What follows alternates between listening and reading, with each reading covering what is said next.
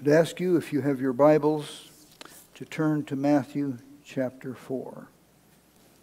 Matthew 4. Reading the first 11 verses. Temptation of Christ.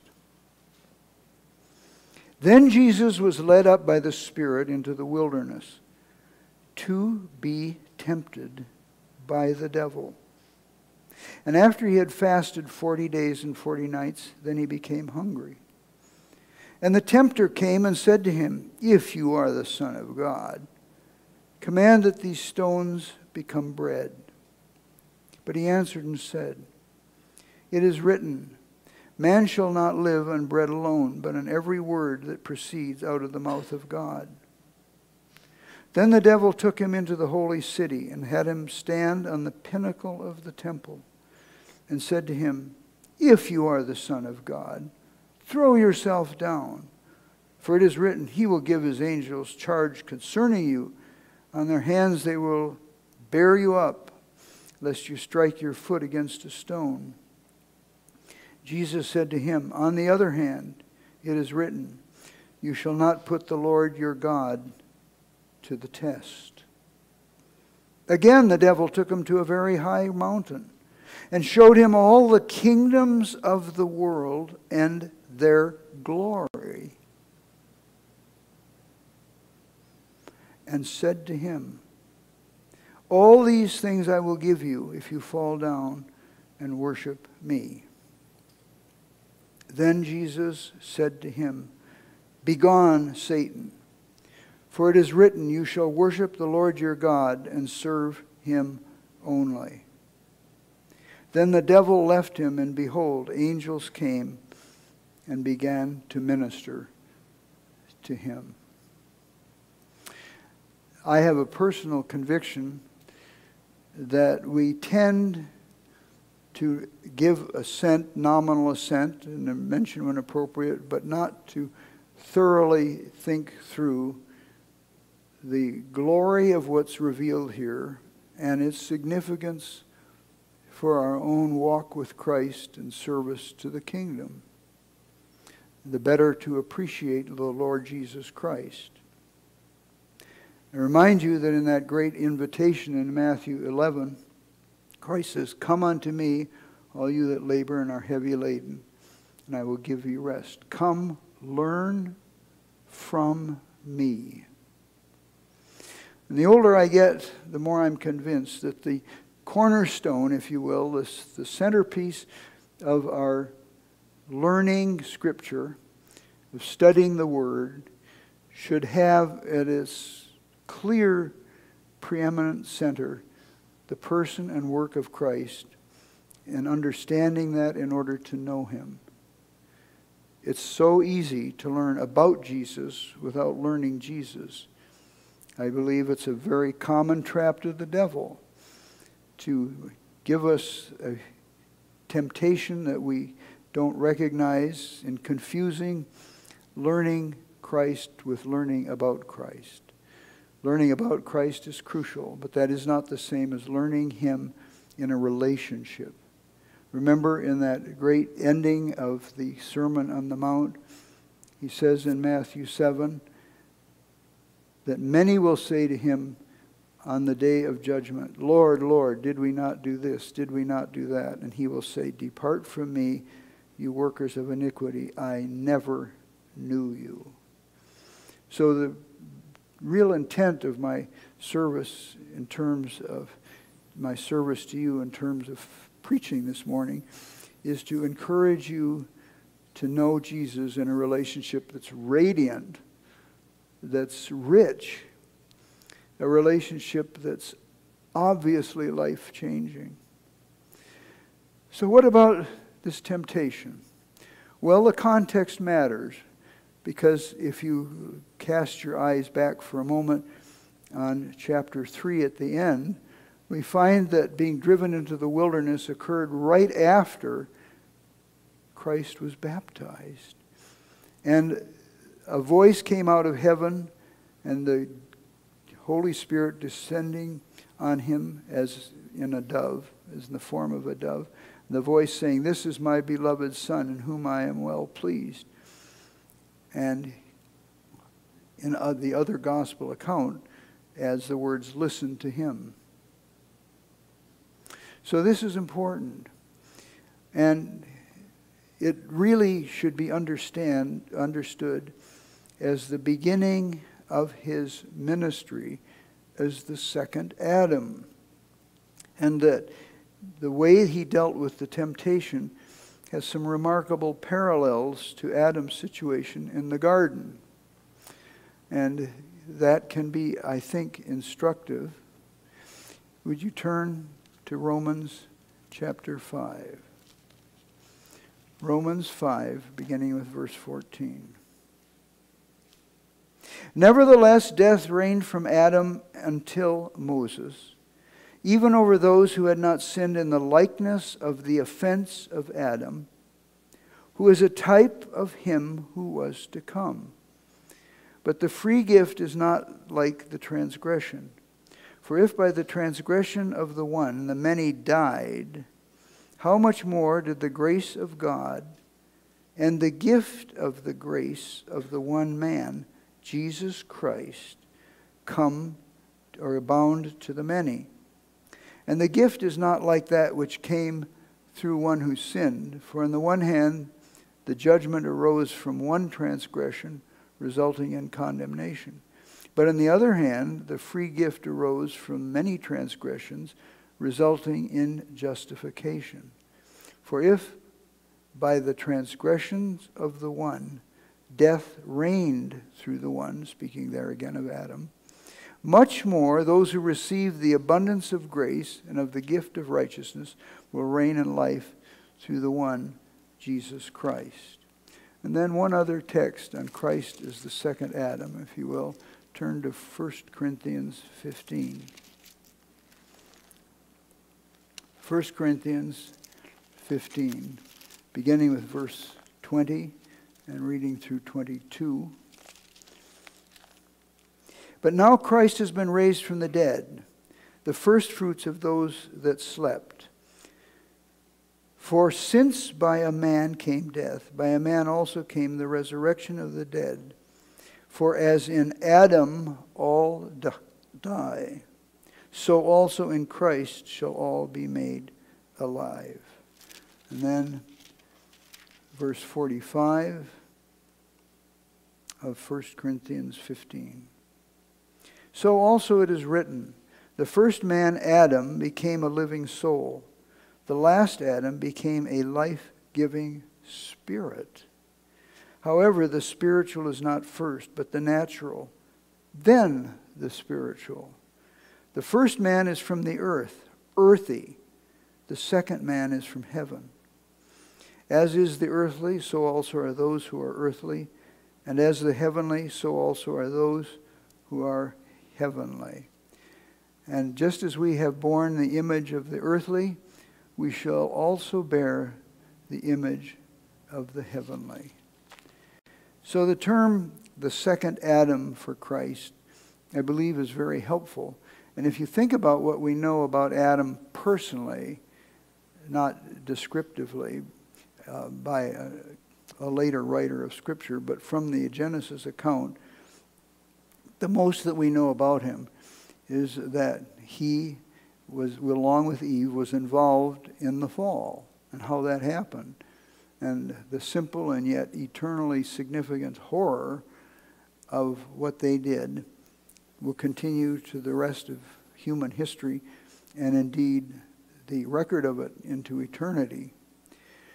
So after a season of blessing in which Adam and Eve lived in the garden, and obviously in great comfort, they didn't know that they even needed any clothing, so that the temperature control was perfect for those of you that perhaps are tempted to overly depend upon air conditioning. He had to overcome a very simple temptation, which was to eat the fruit. Now there was some precursor preparation in Satan's wickedness, because he tempted Eve to see it as good to eat, suggesting or implying that the rest of the fruits in the garden were not good enough to eat. And then suggesting that it would make one wise. So she was tempted to desire status above that which she was given in the garden. And Adam, of course, agreed in these perceptions, since he ate right after she did. And the desire to know something, or to know a field of experiential knowledge God did not want them to know, which was to know, of course, good and evil, but with the perspective of a corrupt, spiritually dead heart. And when they ate the fruit, they died spiritually at that instant. So if you think about it, here's Adam and Eve in the garden, and it's paradise. Everything's just right. There's perfect environment in the garden. No discomfort, no sickness, no injury, nothing to discomfort them. Plenty to eat, everything perfectly arranged for their well-being, and they yield to the devil's temptation.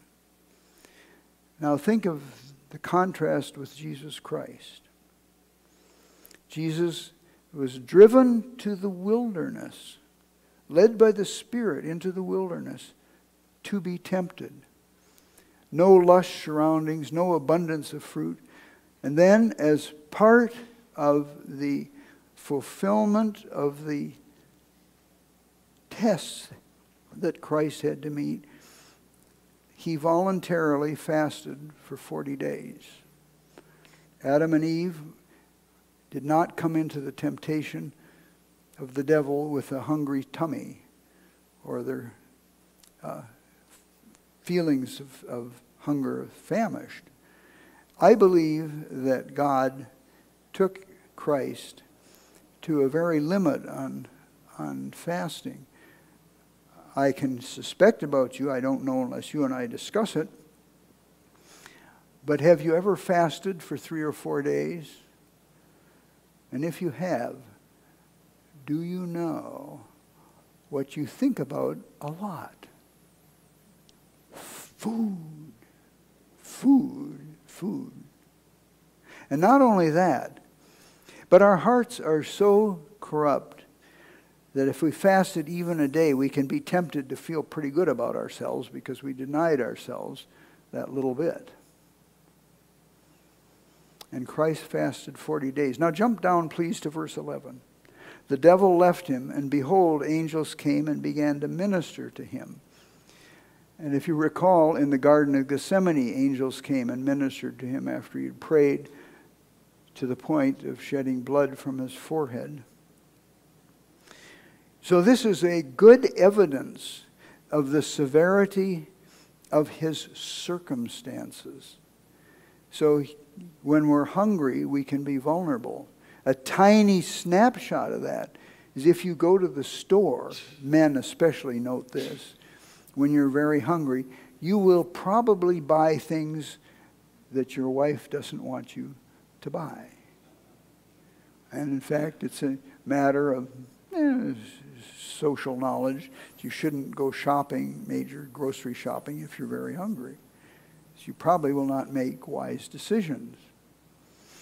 So Christ was severely deprived of food and rest, that he needed angelic ministry. So do you think that that's, you can say, a pretty good evidence that his condition was serious, that it required angelic ministration? Adam had perfect fellowship, and Eve. Christ had only, as Mark tells us, the fellowship of the wild animals. Adam had perfect surroundings. His environment was flawless. Christ's environment was the hardest outside of being on a life raft at sea after your ship has sunk. I think the next most serious hardship of environment is to be in the desert. And if you've ever been in great distances on a desert, you can know that it can be a lonely, forsaken place and not a pleasant place to rest. And we, I think, can suspect he had no comfortable bedding. Not only that, Adam came into this day of temptation surrounded by blessing. Christ came into that day of temptation bearing the curse of Adam and of all his descendants. And Adam came into the garden a stranger to hardship, into the garden location where he was tempted, more correctly. Christ had been facing hardship from his birth, from being born in a stable, growing up in a low-income home, in a poor region of the country. Jesus Christ did not have an easy time. And now as his public ministry beginning, he has to face the temptation of the devil. So what about Satan's temptations? Well, the first we know was the temptation to assuage his hunger with a miraculous change of stones into bread. And if you ponder that, it's sort of interesting as an insight into this issue of temptation, because twice Christ took bread and supernaturally multiplied it. But it was for the benefit of others. Crucial difference. Christ was tempted to miraculously produce bread to benefit himself. And then the second temptation, where the devil tempted Christ to throw himself off the temple roof, was a temptation to be in rebellion against God's providential government and the truth of his word. And the third temptation was a temptation to commit this death of the human race by just one moment of worshiping Satan, which would have put Christ in this situation of being sinful and hence unable to be our mediator, our Redeemer, our Lord. So the temptation was powerful, but there's some additional nuances of it. In the first two temptations, he says, if you are the Son of God. And I think we properly should understand that is said in a sneering contempt. And the difficulty of living with that can maybe be appreciated a little bit when we think of Peter watching Christ walk on the water, and when Christ tells them to not be afraid, Peter says, if you are the Son of God, tell me to come to you on the water, if you are the Son of God. So the heart of Satan's temptation began with a strong, contemptuous expression of doubt about Christ's deity and tempting Christ to be defensive. And again, if you think for a minute, when somebody misrepresents us, we know it's untrue. Isn't our first reaction to step in immediately with a defensive response? And when we're falsely accused, sometimes it's not obvious and sometimes it is, that we do far better when we step back and wait for our Heavenly Father and our beloved Savior and Good Shepherd to defend us rather than we ourselves. The devil tempted Christ to rely upon physical relief more than spiritual feeding. He tempted Christ to put the physical first and the spiritual second. He tempted Christ to avoid the burden of suffering and the call of God for Christ to be matured through suffering. Hebrews chapter 2. Verses 9 and 10.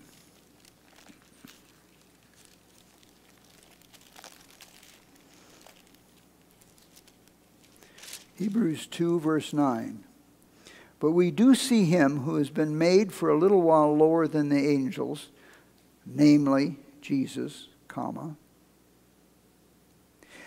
because of the suffering of death, crowned with glory and honor, that by the grace of God he might taste death for everyone. Now, I think we do well at appreciating the justification involved in his death.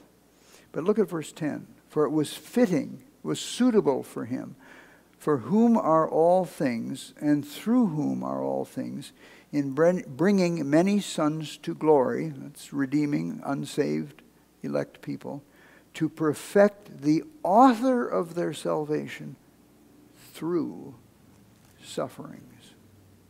Through sufferings.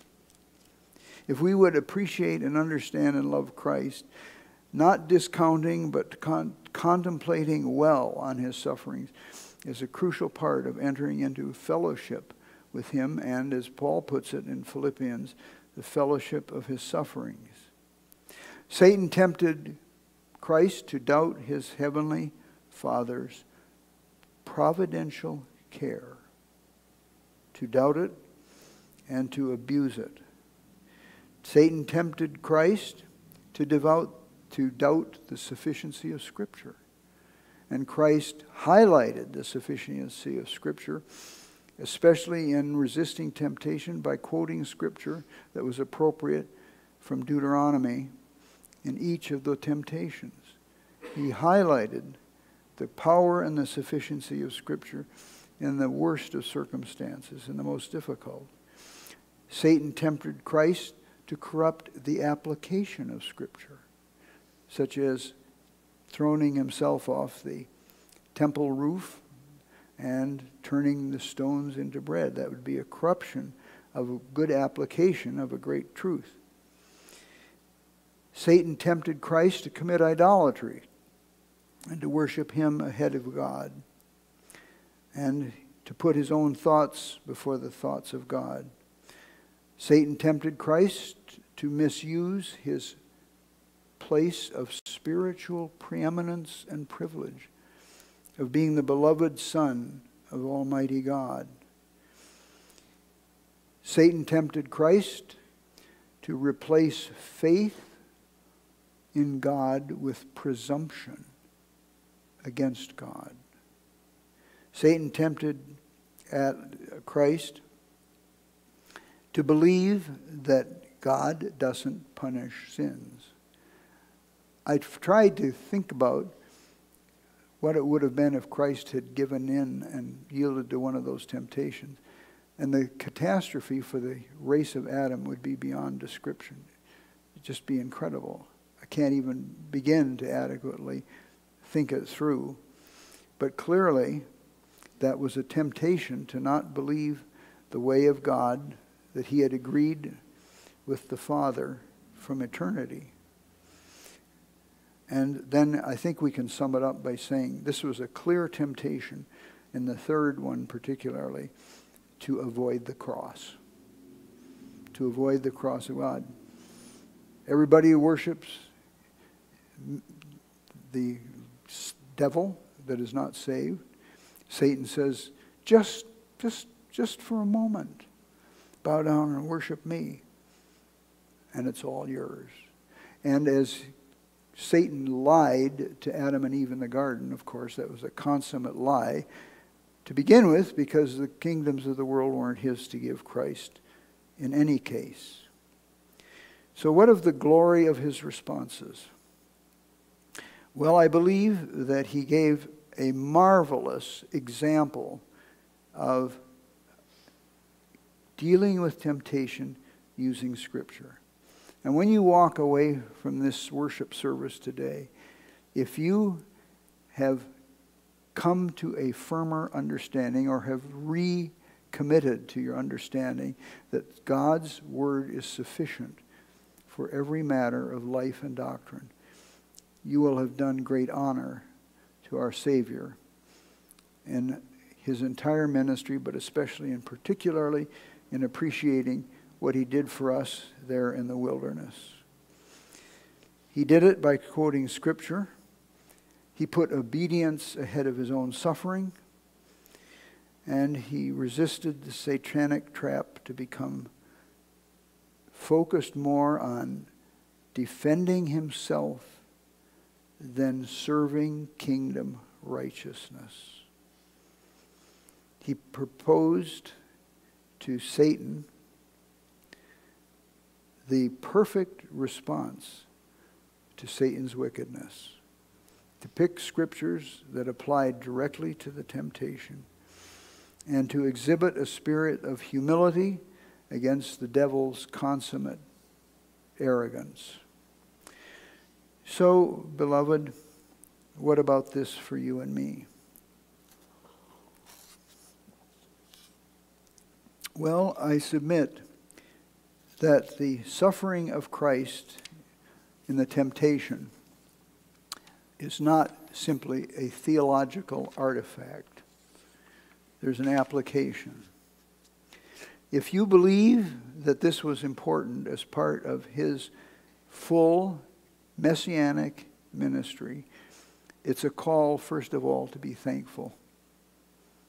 And this evening we're going to consider the issue of gratitude and thankfulness. But I believe that this is the place to start with a clear view of the tremendous importance of gratitude. Jesus did this for every single believer that would ever be. This morning, if you are sitting here and with sufficient evidence from Scripture that you are saved, you can say properly, and should indeed, that Christ suffered the temptation in the wilderness for me. It was his perfect fulfillment of the burden that was put upon the first Adam and rejected. Christ perfectly carried. Now, a second principle is that if you really believe that we are called, as Paul says in Philippians 3, to enter into the fellowship of his sufferings, you cannot justly omit the suffering in the wilderness when he was tempted. And Paul says clearly in Ephesians and Peter in 1 Peter that Christ is our example and we're to follow in his footsteps. So not only is this an occasion for thanksgiving, it's a call to deal with this temptation as part of, here's the quote, following Jesus. And I would ask you this morning, in thinking through the issue of personal application, do you think you have a visible, observable walk of following Jesus? Not only in your speech and your actions, but in your thinking. Are you jealous for the preeminence of Christ? Because it's marvelous and applies in everything.